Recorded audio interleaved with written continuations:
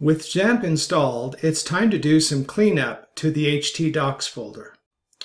Remember that the htdocs folder is the root folder, or the location where your website pages and files are stored on the local machine. Get started by navigating to the htdocs folder.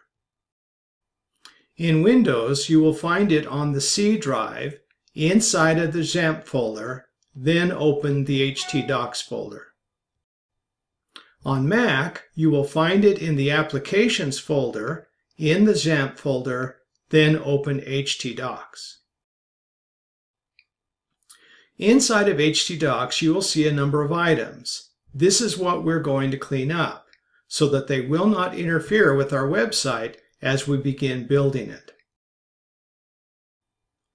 Begin by finding and deleting the following folder and files: the Webalizer folder, the index.php page, and the favicon.ico files.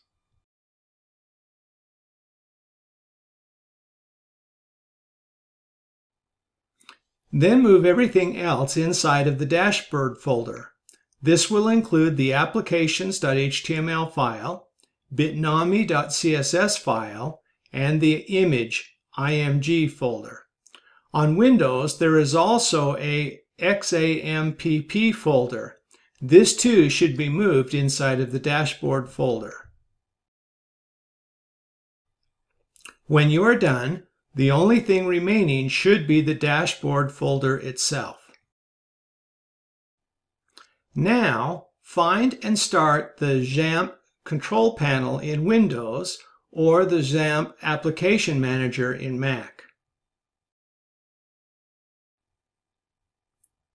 Then start the Apache server.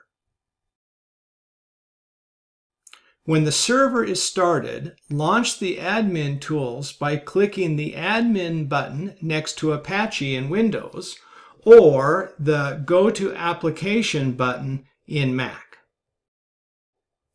When the browser opens, it looks pretty bad. Click the dashboard folder link.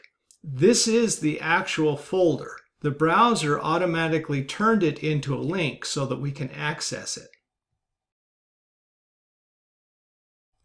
The tools that we saw when XAMPP was installed reappear. Notice the address bar. http://localhost/dashboard. From now on, to access the tools, you just need to make sure that the Apache server is running, then type that address in the address bar, and voila, you have access to the tools. That's it for our tidying. Things are now cleaned up and ready for us to start using this space to build our own website or websites.